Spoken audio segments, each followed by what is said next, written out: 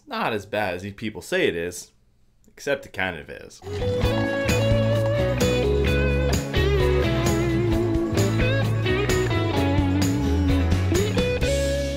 Holy crap, guys, it's been 4 months since I reviewed Hookman. I'm really slow at this, but admittedly after season 12 season finale I was a little bit burnt out, I was bummed out. I wasn't a big fan of the season finale of season 12. Here's hoping the season 13 is a better product. However, Bugs! This is an episode that I was actually kind of looking forward to seeing the comments for, because this has been an episode that's been widely regarded as one of the worst episodes they ever made for the show. I don't think it's that bad. Admittedly, the ending's dumb, but I don't think it's as bad as they say it is. Sure, the idea of bugs being enemies is kind of interesting, and then kind of meh, as well as the whole ancient Indian burial ground. They were going to have to use that stereotype at least once, and they did, and it was So there are some scares that are actually not too bad. I actually like the idea of people being alive by bugs, because that's terrifying to me, and they do it decent-ishly. But really it comes down to the ending. The ending is dumb because we are supposed to believe that they fight off bugs for the entire night. The entire night, which lasts 5 minutes? It was really bad pacing. In the end they're all kind of just like doing this. They should all have been covered with bazillion wasp bites. They all should have died. But, like the whole, it was kind of a retrospective look at the idea of the conflicting views of their father by Sam and Dean through the young boy who was trying to convince his father that shit be bad in that neighborhood.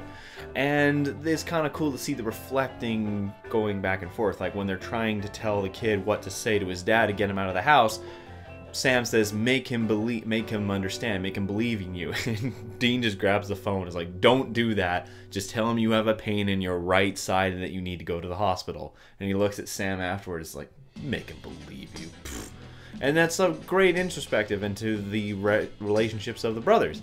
Do we need a 42-minute episode about bugs eating people to get that? Not entirely. And like I said, the ending is not the best at all. And I got some comments from you guys as well, so I'm gonna read some here. This one's from Kay Scrutton.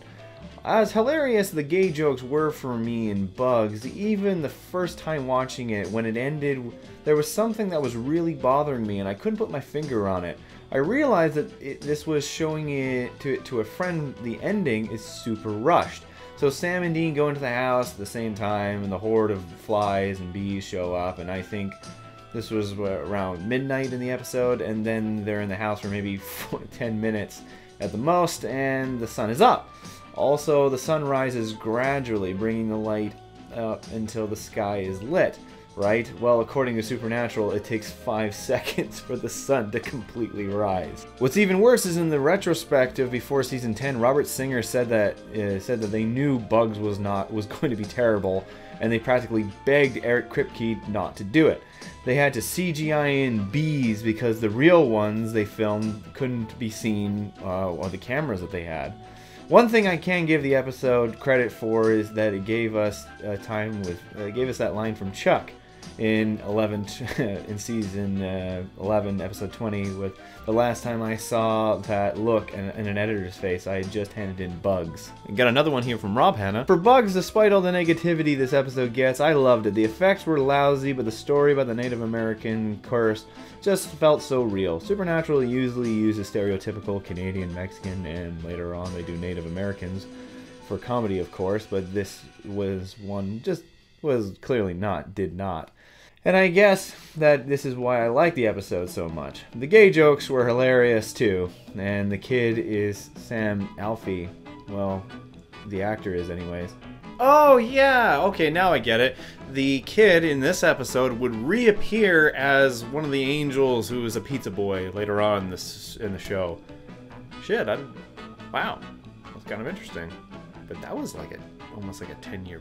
How long of a break was that? Anyways, guys, in the end, I'll give Bugs a 3 out of 7. It's not awful, but it's definitely an episode that only is remembered basically for its title and the controversy around it, as well as just the lauded sort of appreciation the episode gets. Anyways, guys, I'm going to be reviewing Home next. Home was a very interesting episode. This was actually the first time that Mary made a physical appearance since the first episode in which he died. It also had this African-American lady who was, she was a spiritualist, she was like a ghost reader and all this stuff.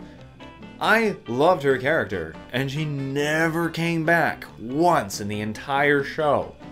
So, I'm looking forward to that one. Give me your thoughts in the comments below about what you think, and I'll try and say some of them in the review for the next episode whenever I get around to that.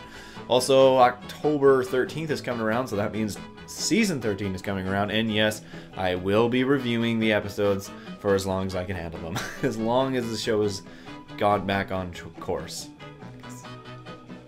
Mary beat Lucifer with holy ring gauntlets, with freaking fisticuffs, with...